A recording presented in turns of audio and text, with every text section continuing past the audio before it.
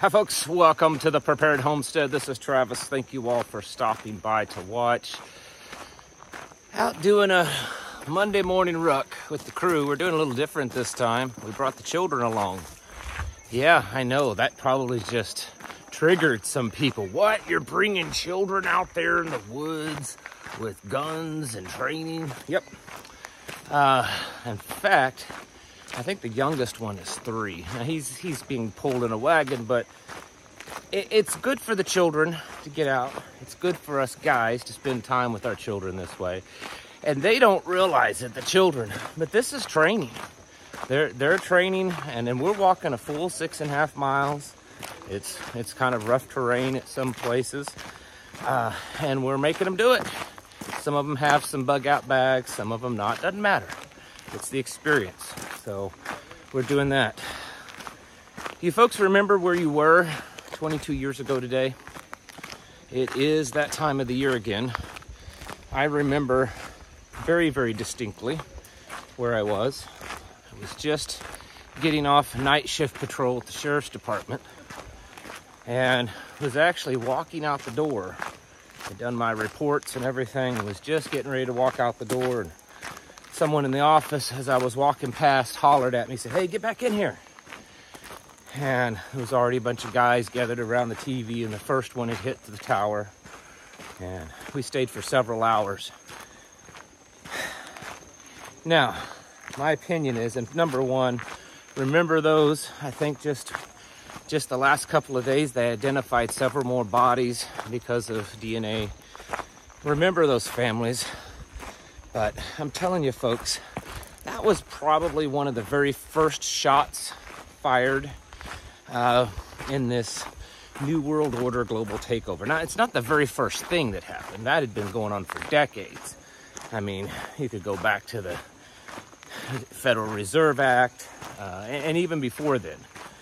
But I think 9/11 was probably the first big thing to kind of catapult us into the world that we live in today. That's just my opinion. You don't have to agree with it. But yeah, remember that today. That what has happened, what our government did to get us to the point. Like they actually did these things to get us as a people and as a nation to the point that we are today. And whenever you stop and think, well, maybe it's not quite as bad as all you conspiracy theorists say.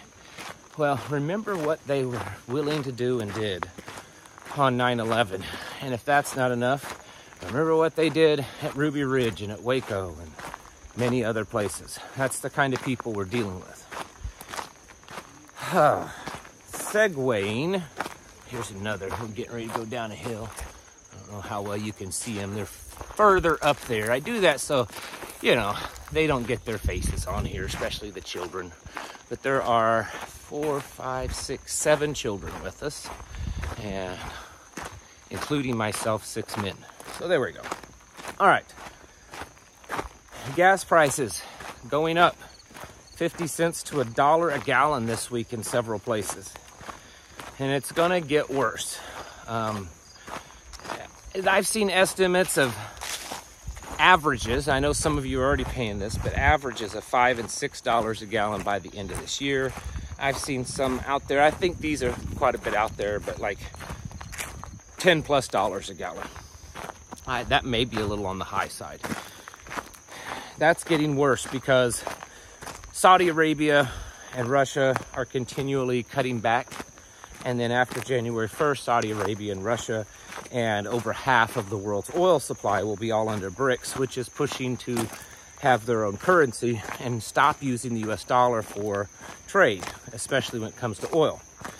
Biden just recently canceled all the gas and oil leases that were outstanding in Alaska. And the Strategic Petroleum Reserve is at its lowest level since 1983. And there are calls on Biden to release even more. Now, one of the things, you have to remember this, one of the things that throughout all of this for the last year or two that the Biden administration has been saying, oh, but, you know, inflation isn't terrible. And over the last several months. Oh, inflation's been coming down, which actually last month it went up a little bit, and it's expected to go back up again to this month. But the reason why, other than the fact that they fudge the numbers, I mean, inflation realistically is probably at least 12%, probably closer to 15 or higher. That's realistic numbers.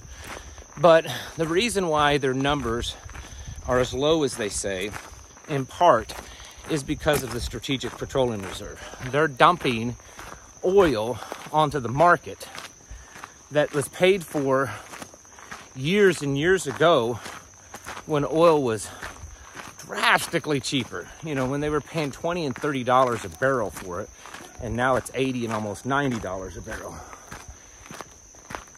Even lower than $20 a barrel, some of that oil. And so they're dumping this oil onto the market, which is artificially keeping the oil prices down. They cannot keep doing that. There's not enough oil there to do that. It's getting so low. And they're not replenishing it. So at some point, that's going to catch up with us. And with the restrictions on oil and the restrictions on drilling for new oil, and then we start to run out of the Strategic Petroleum Reserve, we're going to see gas prices skyrocket. And it's going to be rough. And as you all know, when gas prices go up, it makes everything go up. It's not just what you're paying at the pump. It's everything you buy is affected by petroleum prices. And it's going to exacerbate an already really bad situation. It's all kind of coming apart at the seams. And while it may be happening at a slower pace than what is expected or what you expect, it is absolutely happening. And it's building to a point where about the only way that these elites will probably figure that they can get us out of it is a big world war. World wars are great for the economy. Well, they're great for the military-industrial complex and for the international banking cartel. That's who it's really good for. And the Fed's been trying to make this work, and it's not really working. So what's the next thing they can do? Well, the next thing they can do is go to war. And we've been seeing that build for months now. And not just with Russia and Ukraine, and not just with China and Taiwan, but all over the place. Africa, lots of stuff, tensions building there, battle lines being drawn. Azerbaijan, I can't ever pronounce that country. That area, battle lines being drawn. Middle East, battle lines being drawn. North Korea, battle lines being drawn. What are the odds that any one of them will pop off in the next 6 months? I'd say pretty good. That's why we have to be getting ready.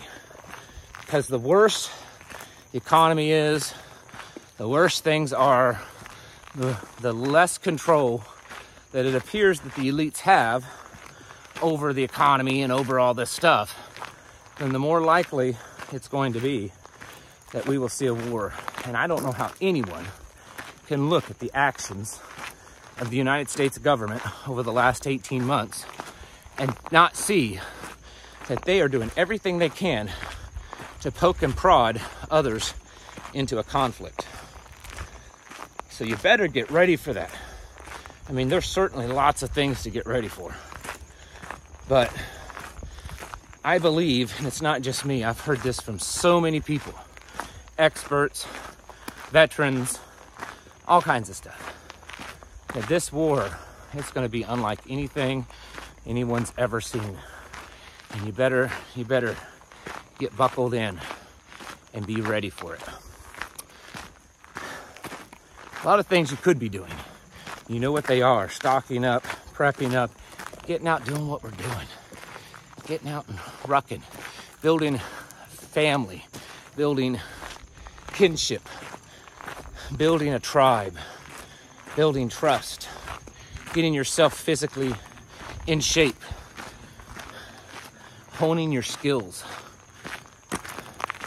and building community. Folks, it's time to get your houses in order.